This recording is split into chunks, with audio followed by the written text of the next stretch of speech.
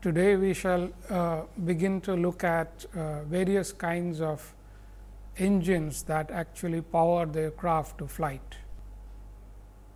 You have had a good exposure to various kinds of laws of physics. We began with the laws of motion, the Newton's laws of motion. Then you had a full exposure to various kinds of laws of thermodynamics.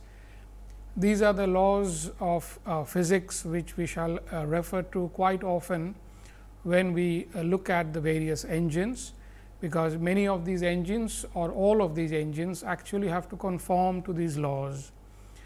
If they do not conform to these laws, they cannot perform.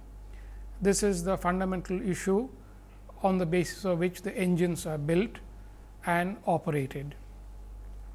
It is necessary for you to understand that all the engines that we have today that are powering the aircraft are based on what is also known as heat engines.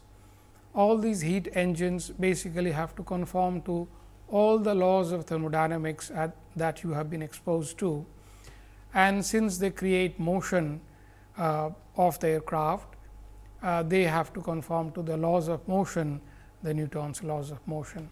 So, we have to implicitly and quite often explicitly refer to those laws of physics all the time that we are talking about the engines. To begin with today, we shall start off with looking at the most fundamental and the most probably the ancient form of aircraft engine, the piston prop engine, the kind of engine that actually powered the first flight by the Wright brothers, and almost 50 years thereafter all the aircraft flew with piston prop engines. Even today, most of the aircraft that are flying around, the small aircraft, and they are actually more in number, most of them are flown with piston prop engines. So, even today thousands of aircraft are flying around with piston prop engines, and hence it is probably a good idea for us to take a good look at how the piston prop engines work. Basically, the piston prop engines have two components.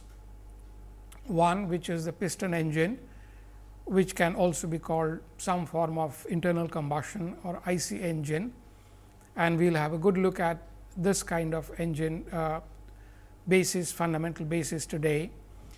And later on in this lecture series, we will take a look at the propellers, which are the thrusters, which make the thrust.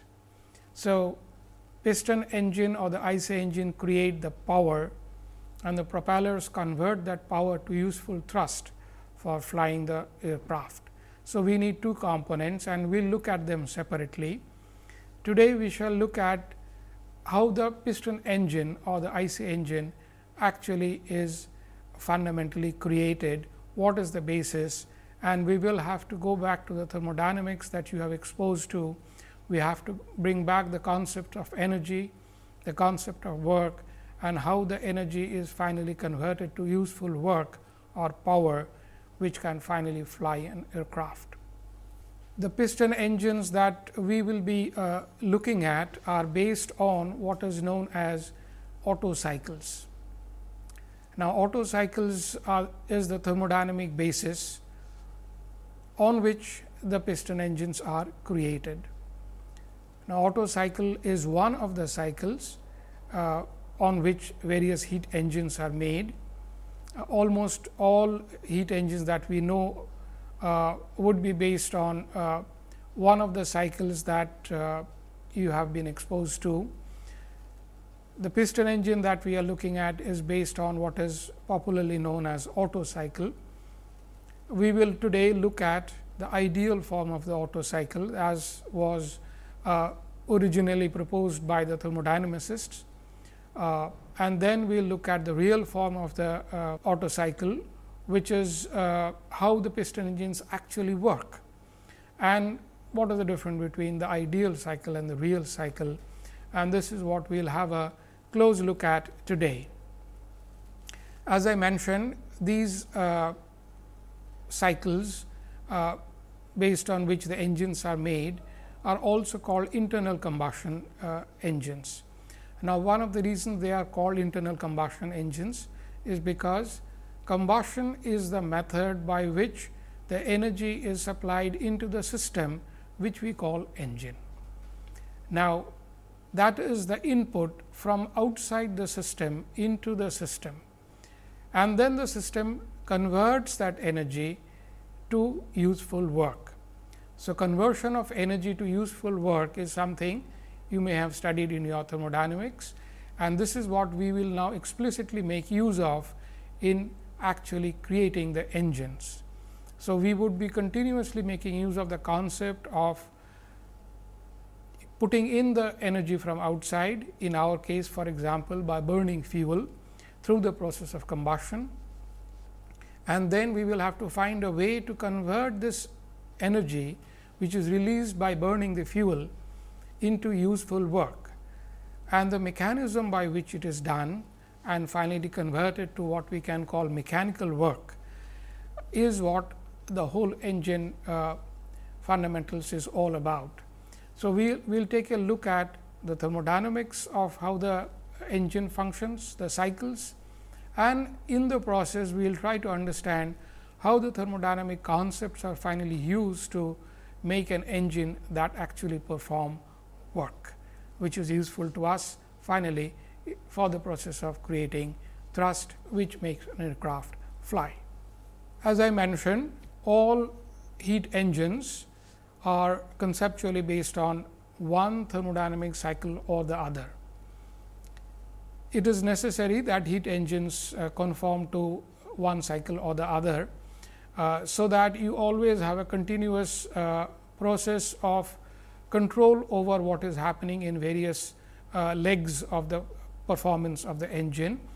And more importantly, with the use of the thermodynamic principles, the thermodynamic laws and the mathematics that goes with it, you can actually predict pretty closely how the engine is going to perform. This is very important. It is necessary for a creator of engines to know very closely how the engine is going to finally perform, and this knowledge is very important. So, it is necessary that they conform to one of the known kinds of thermodynamic cycle or the other, so that their final performances could be very closely predicted and later on closely monitored. As you know, a cycle is made up of number of legs, which are actually thermodynamic processes, and they combine together to make a cycle. Now, each of these processes could be different processes. So, one could be constant volume process, one could be constant pressure process, one could be isentropic process, so on and so forth. So, they all made up together to make a cycle, and we got to have continuous control over each of these legs or each of these processes when they are occurring, and we got to have a priori knowledge of these processes, so that we can predict what is happening in each of these legs which make up the engine together. The other important thing is these cycles which we are using for making up the engines, they use or recycle the same working medium. Now, this is very important. The working medium we have in abundance around us is air, and that is freely available in the atmosphere to us.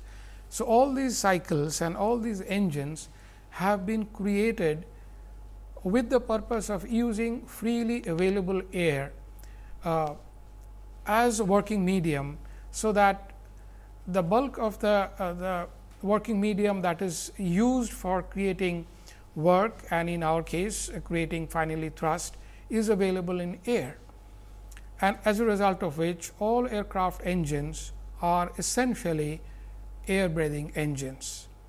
So, we are looking at various kinds of engines from now onwards. All of them almost invariably would be air breathing engines.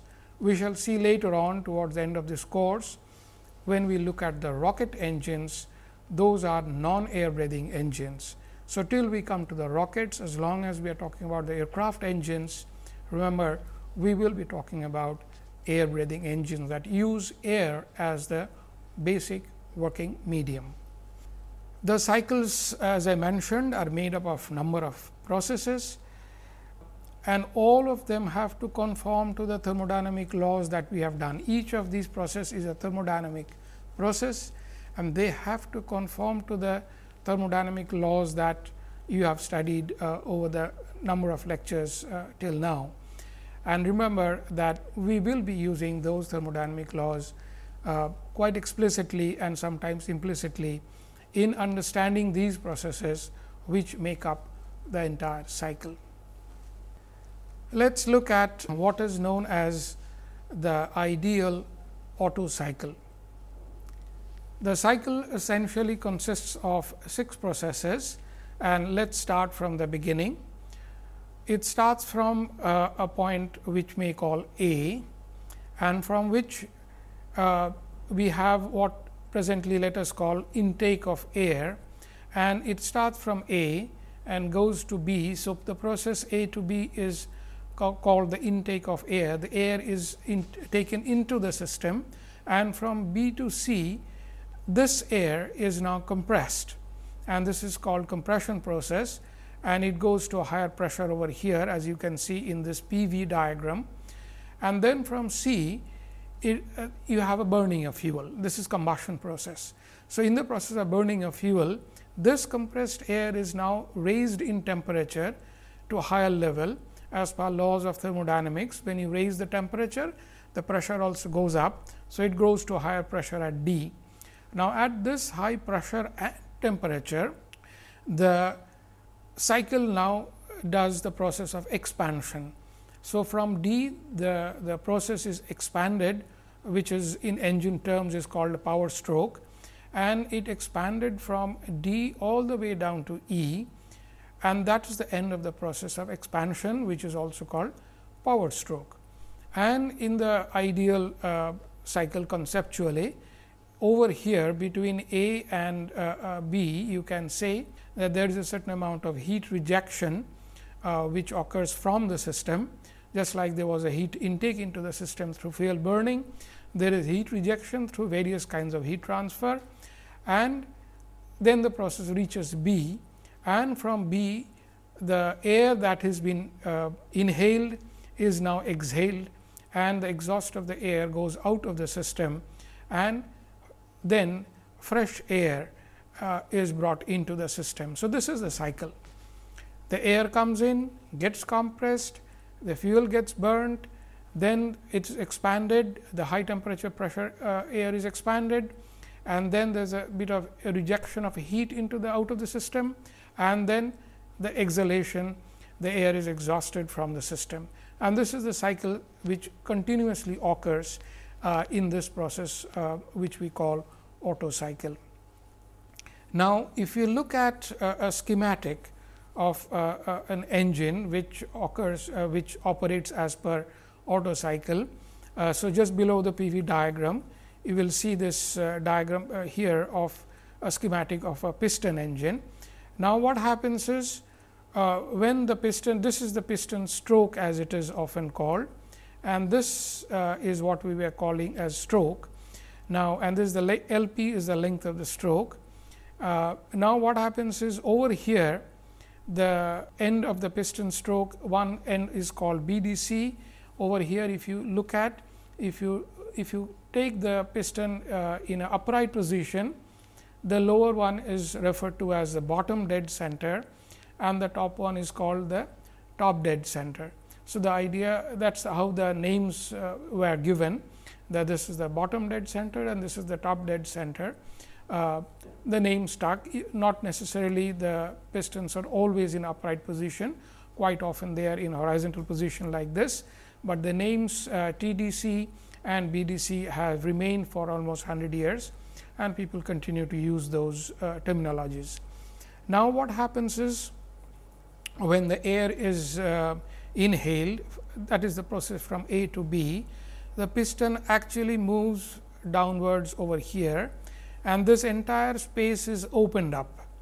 This entire space is opened up. So, air from one of the ports over here comes in and fills up this entire space, and then the process of compression starts from B all the way to C. Then the piston here, piston head as it is called, moves from BDC towards TDC. As it moves, the air which had come in and had got captured inside this volume of the piston gets compressed to a much smaller space, and as a result of which the piston now creates a very small space within which the air is now entrapped and is compressed. Now, this compressed air is then subjected to burning of the fuel. Now, this burning of the fuel then in this small space creates even higher pressure and of course, the high temperature. So, this small highly compressed air, when subjected to high temperature and pressure, then exerts huge pressure backwards onto the piston head, and as a result of which the piston is forced to move forward, and that undergoes the process of expansion all the way from D to E. And during that process, the piston head is now moving backwards, back from TDC all the way back to BDC. So, once it comes over here, we have this process of heat rejection out of the system, and then the process of exhaust starts. That means, the piston again starts moving. Now, what we have inside here is burnt fuel and air mixed up. So, what we may call burnt gas.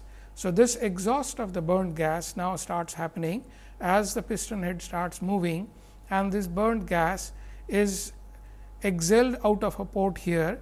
The port is timed to move to open up at this point of time, and this burnt gas now goes out through this port into the outside the system, and then the fresh charge or fresh air starts coming into the body of the cylinder. So, this is how the cycle occurs. The fresh air comes in, it is timed to open exactly when it is air is supposed to come in. Once it has come in, this port is closed down, and then the process of compression starts, and then again the combustion, and then again the power stroke, and then exhaustion or exhaust of the gas, burnt gas out of the system. So, this is how the entire cycle actually operates, that we have a continuous process by which the whole cycle does the same job again and again. Now, if you look at some of these processes thermodynamically, for example, the process A B can be referred to as a constant pressure process, because during this process there is no change of pressure. So, this is what we call a constant pressure process thermodynamically. Now, the process B to C is referred to as isentropic compression in the ideal cycle, because this process is now occurring under a thermodynamic process in which the entropy of the system is said to be conserved. So, during this process there is no change of entropy as envisaged in the ideal cycle, and the process of compression occurs along that. And then process from C to D. Now, this is combustion. Now, this occurs under constant volume process, and now during which, as you can see in the PV diagram, there is no change of volume envisaged in the ideal cycle, and as a result the combustion is expected to occur in constant volume combustion process.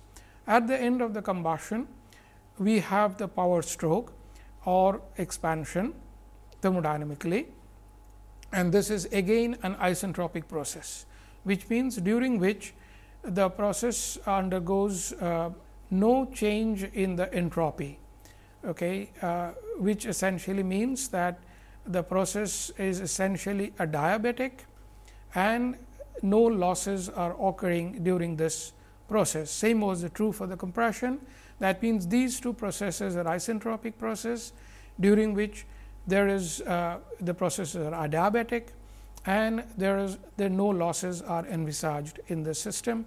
That means, the two processes are reversible processes. So, they are reversible adiabatic processes, which in short, or in other words, we call isentropic process.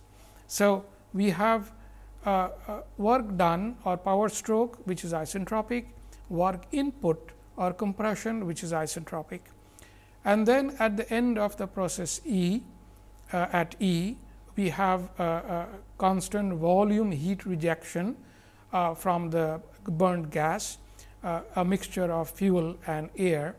And then at the end of this rejection process, we again have this exhaust of the fuel of the burnt gas from the system, which is again a constant pressure process. It is ideally envisaged to occur in constant pressure. So, all the legs that we have seen now can be now cast in the form of one thermodynamic process or the other that you have already done, and hence all these processes are now conforming to various thermodynamic laws.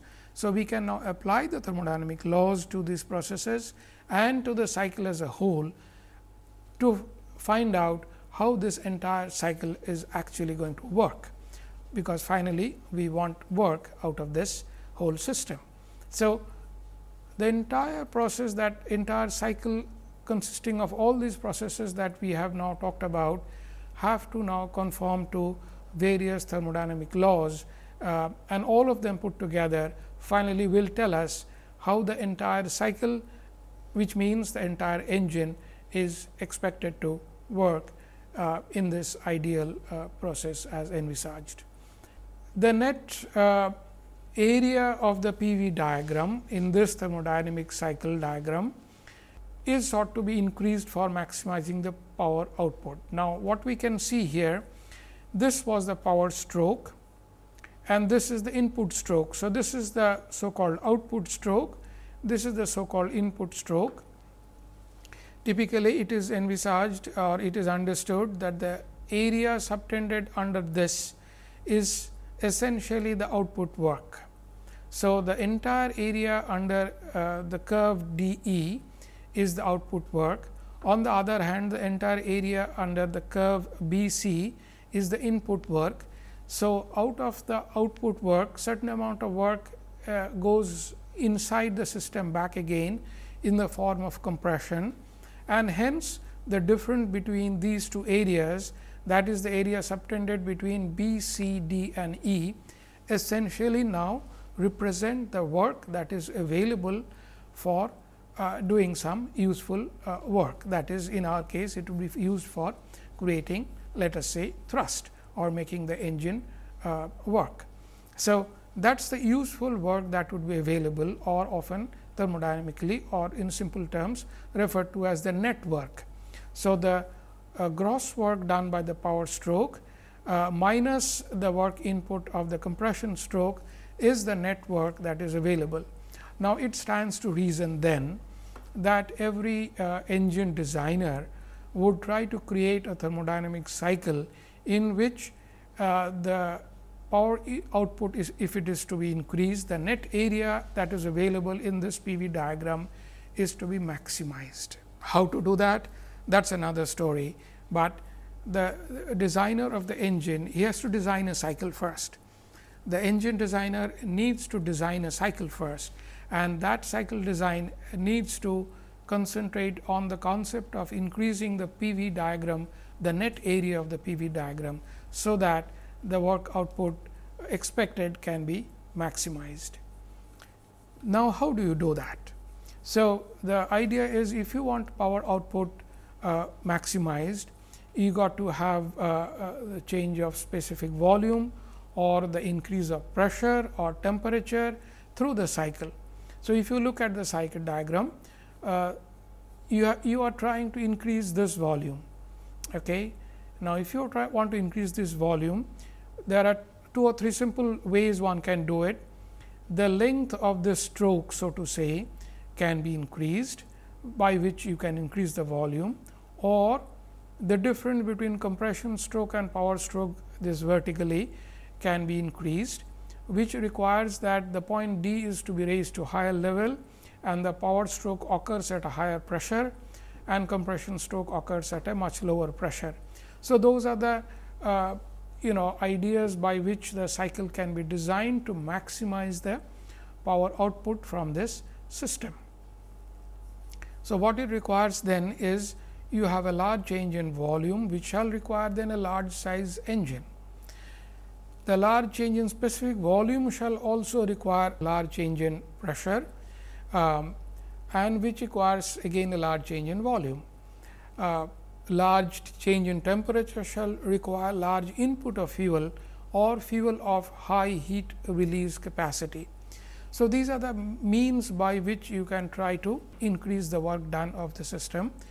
Some of the troubles that we have is that if you want to increase the volume, you want to increase the size of the engine, it may have some limitation when it comes to the use in aircraft. So, those are the limitations which we will again look into later on, but if a cycle is being designed to create an engine, these are the issues that the cycle designer, the engine designer will have to look into, will have to contend with for designing engines that create certain amount of power or a maximum amount of power under given operating condition. Let us try to understand how the Otto cycle analysis can be done to quantify some of our needs. We need to quantify some of the parameters that we are talking about. Now, this is the cycle we have just had a look into, and this is where the heat is coming in, the fuel is being burned and the heat is coming in, and this is where we assume that certain amount of heat is being given out of the system, which could be called Q 2. So, Q 1 is the heat that is coming in. So, now understand that notwithstanding this long compression stroke and power stroke, the input to the system is through here and output through the system is from here. Okay. So, the heat input Q 1 is in a constant volume process, it is given over here, it depends on the temperature level from here to here, okay. And the heat rejection is from here, which is the temperature differential between this point and this point. Okay. We may call these points 1, 2, 3, 4, and we shall be doing that again. So, this gives the heat input and the heat output of the system. What the power stroke does is converts the heat of the energy released by the fuel burning and the pressure that is built up by the compression stroke to mechanical work or mechanical motion. So, the net work that would be available from this cycle is Q 1 minus Q 2, and this is the work done by the power stroke minus the work done by the compression stroke, what we call the net area that is available in this cycle between B, C, D, E. Okay. And that is the area that we are looking at in terms of the work done or work available from this cycle. If you look at the cycle, you would probably see there are a number of parameters that one can create to characterize this cycle. These are often called the characteristic parameters of the cycle. The first one is the compression ratio, which is the volume ratio between V B and V C. That is the compression ratio under which this cycle operates, and it is simply called this volume ratio is simply called the compression ratio. The other is the pressure ratio, that is between the pressure that is occurring between this line and this line, and this is referred to as the pressure ratio. We shall see later on that this pressure ratio has greater importance in other kinds of cycle. In this particular cycle, the compression ratio is a more important item, and then the temperature ratio, that is the maximum temperature which the cycle experiences starting from the starting temperature, and this is often called the cycle temperature ratio. So, this is the cycle compression ratio and this is the cycle temperature ratio. So, every thermodynamic cycle is actually very sensitive to these ratios, because these ratios we shall see as we go along actually decide the work capacity and the efficiency with which this work is accomplished. So, these ratios are extremely important. As I mentioned, they characterize the cycles, they are the characteristics of the cycle, and the cycles are often mentioned in terms of compression ratio, temperature ratio, and later on we will see in case of open cycles, other kinds of cycles, the pressure ratio. So, some of these ratios would be coming back to us as important parameters, and as you can see, they are non-dimensional parameters, and they are very important in terms of trying to prima facie find out what could be the efficiency of some of these working cycles. Let us look at the ideal Otto cycle that we are at the moment trying to understand.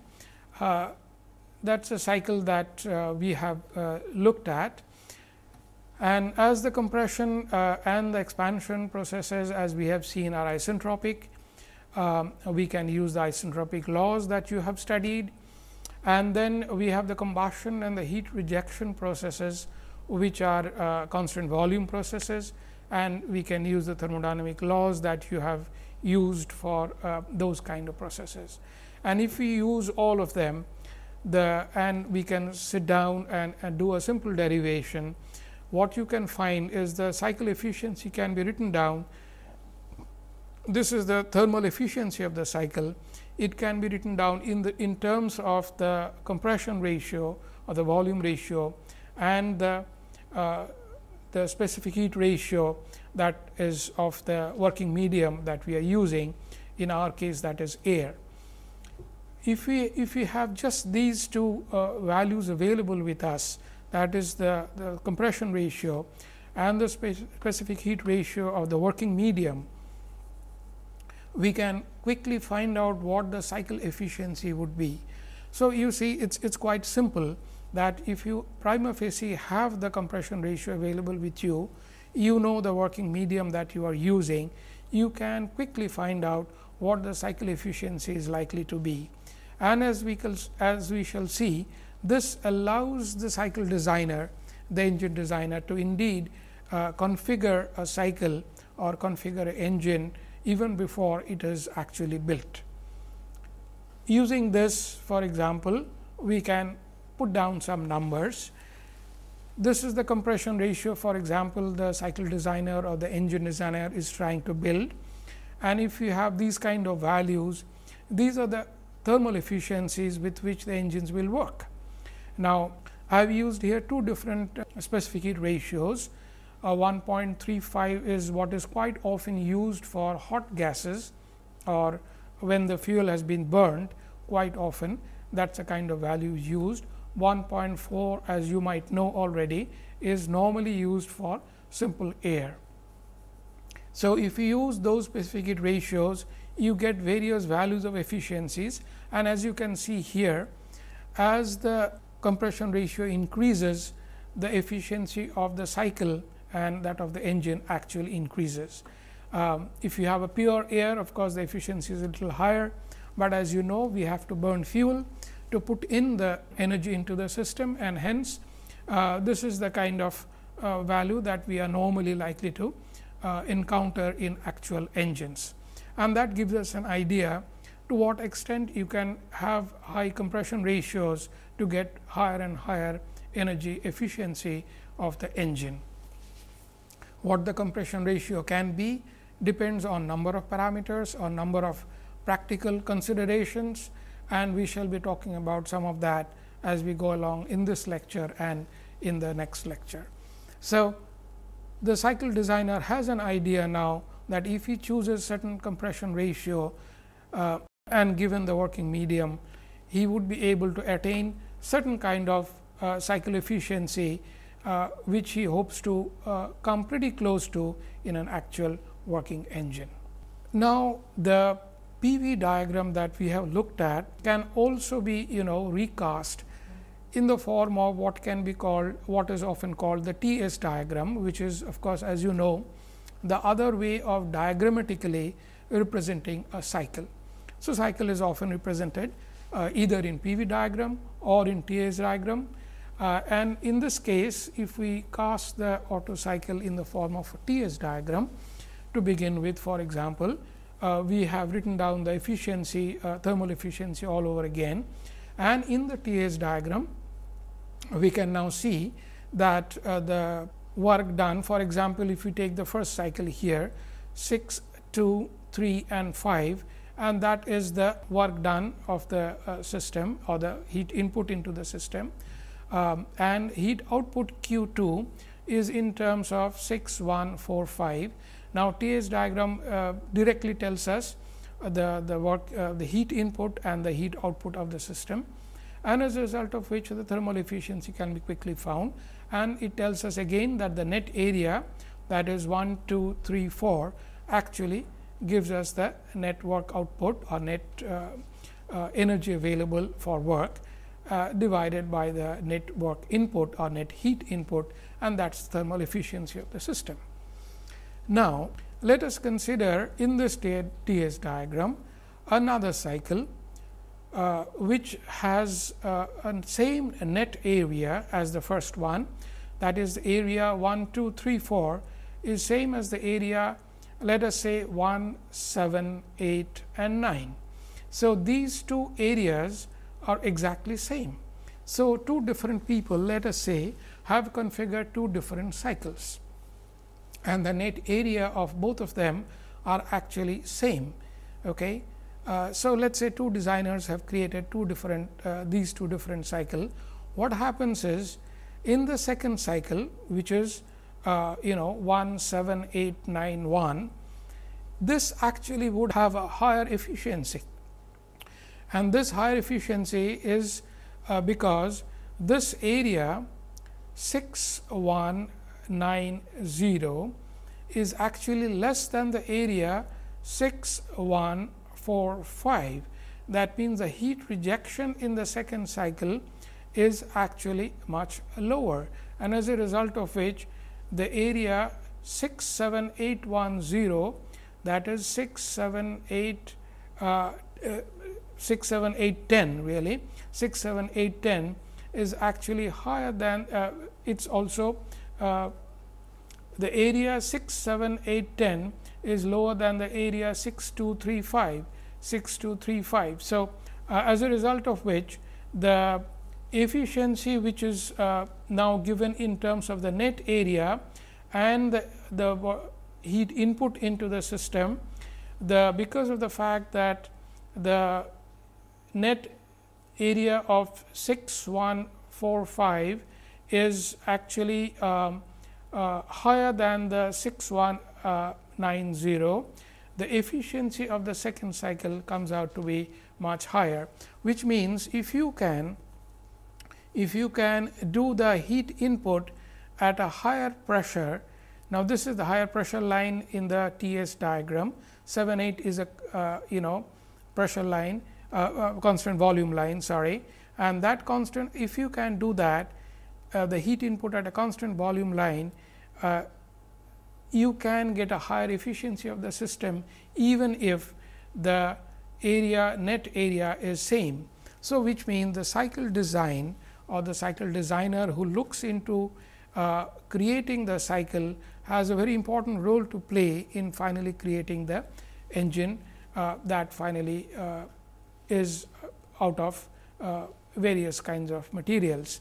So, the conceptual cycle that the Otto cycle is designed on creates the engine, and a lot of thought needs to be given to creating the Otto cycle, which finally creates the piston engine that works and that supplies power for creation of thrust.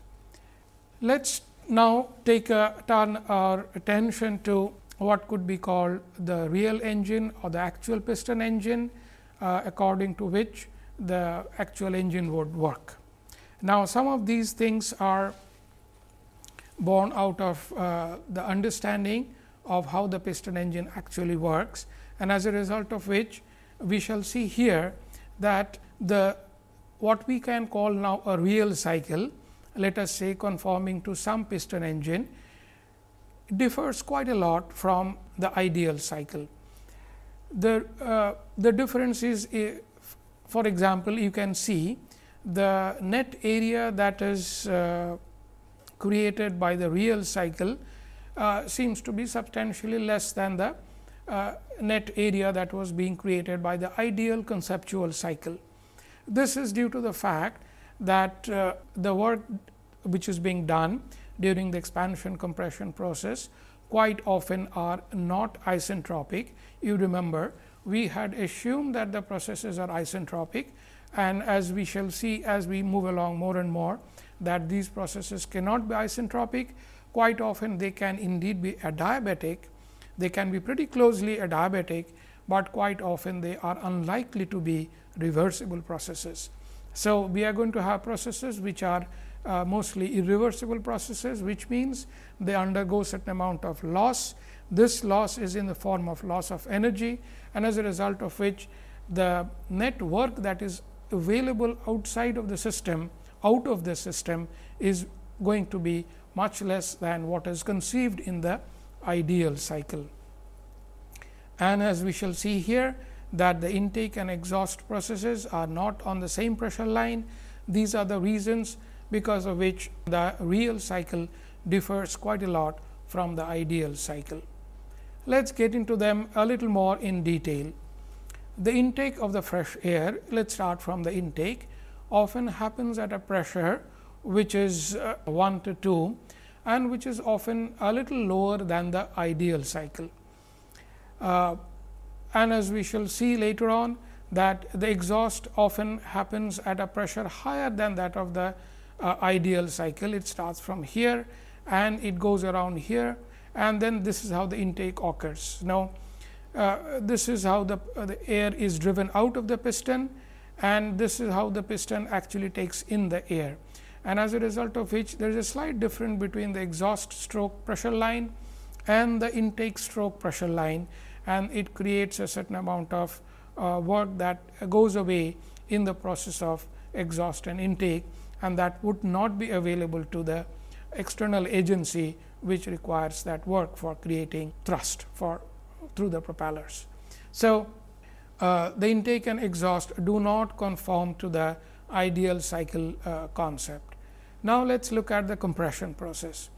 The compression that process quite often, since the intake process finishes its intake line at 2, which is, as you can see, a little lower than B, the compression process starts at a pressure which is lower and quite often proceeds along a line, a centropic line, which is a little lower, and as a result of which it quite often, and as a result of the fact that it does not conform to the reversibility and it encounters certain amount of losses due to the motion of the piston inside the cylinder, it does not quite reach the point C. The compression process often goes up to C, up to 3, and then at 3 the combustion is initiated. So, the compression process, the only compression process as we know, goes from 2 to 3, and at 3's a combustion is initiated, and this combustion starts at 3. The compression actually continues a little. It goes to what we had called TDC in the piston, and then the combustion process continues up to 4. So, the pressure and temperature keeps on rising, and then over here the expansion process starts. So, the process of combustion, as you can see, quite often due to the process of either incomplete combustion or due to the fact that the movement of piston has somehow come in the way, it never quite finally reaches the point D. Somehow or other it finishes off at somewhere around 4, and then the process of expansion or the power stroke starts. This expansion process now starts, as you can see, quite often somewhere over here, which means the expansion in some manner has started even before the combustion process is actually completed. And from here we can officially say that the expansion has started. Now, by now the fuel has been burned and we have a mixture of fuel and air, and then the power stroke starts at pressure 4, and this high pressure now moves the piston down to 5. And as we can see slowly that it finally it starts at a pressure lower than D, it finishes off at pressure eventually, which is lower than E.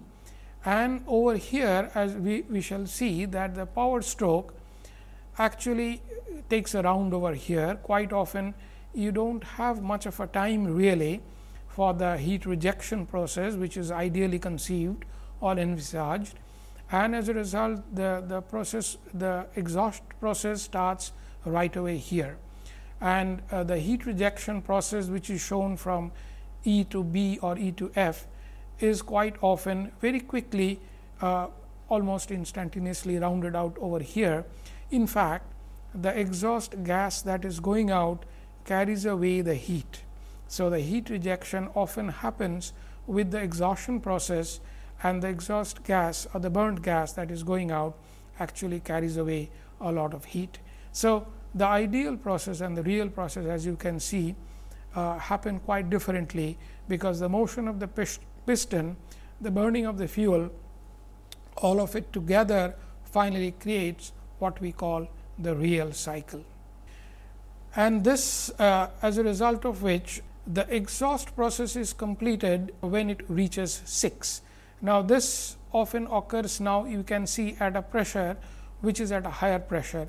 It starts off actually, as I mentioned over here, a little after 5, and then as a result of which it settles down at a pressure which is exhaust pressure, which is at a higher pressure than the ideal pressure envisaged, and it ends up at 6, and then the intake process starts all over again. So, the whole cycle of the engine starts all over again. So, this is how the real cycle operates, and this is how the real cycle is quite often different from the ideal cycle.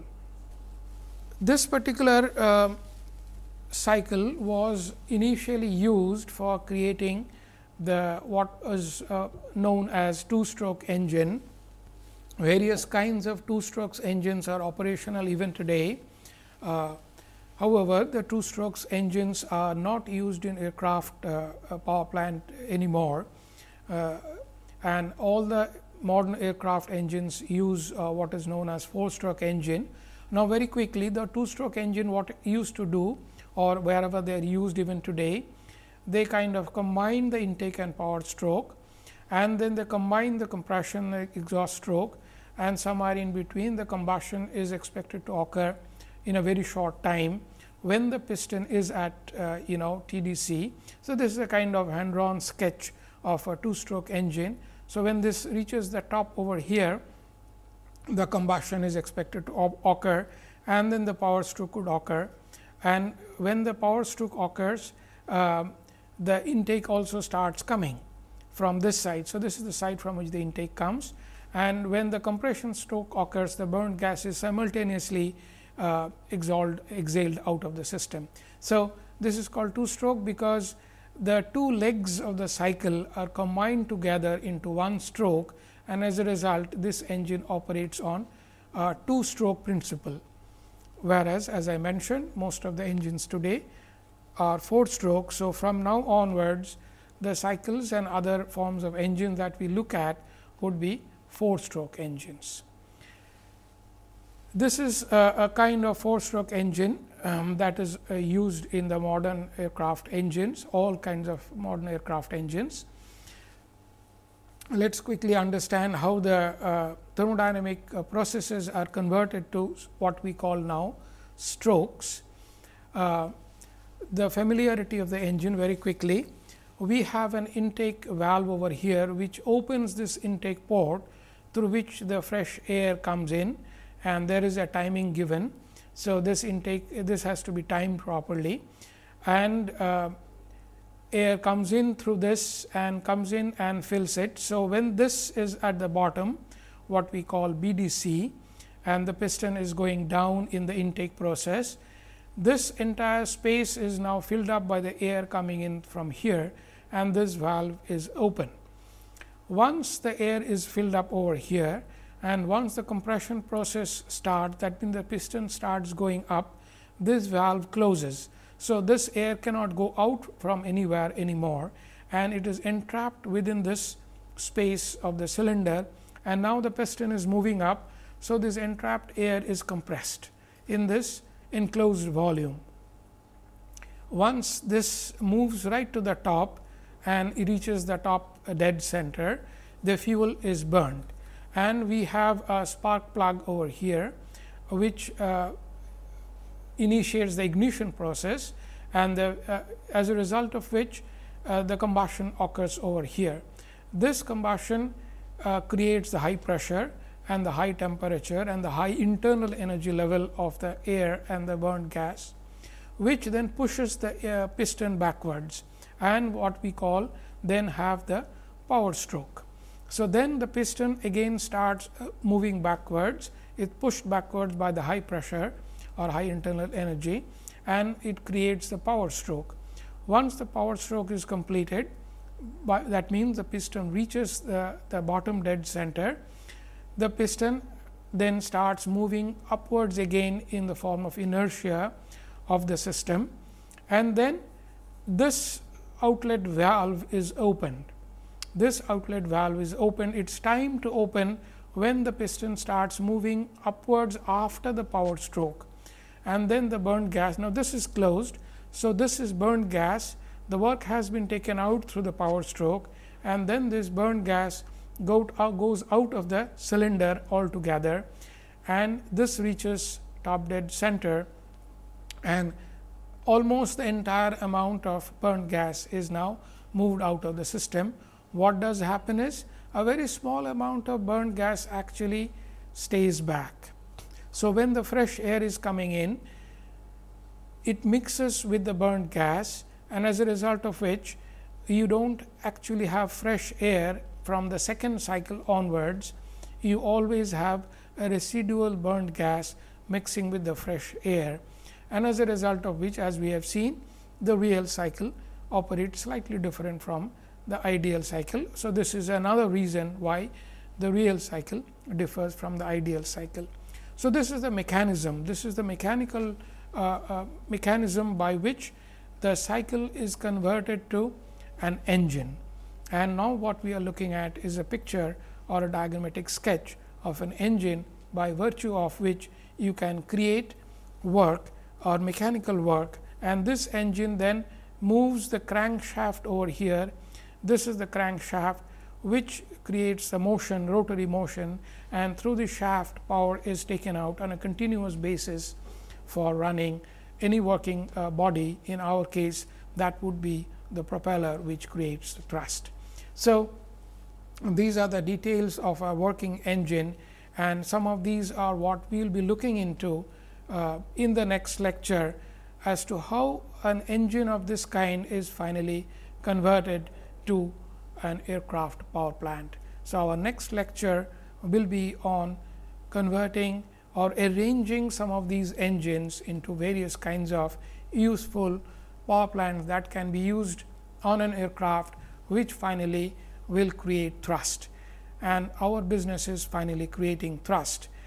Engine is the method by which we create power, and we have just looked at the thermodynamics of the engine.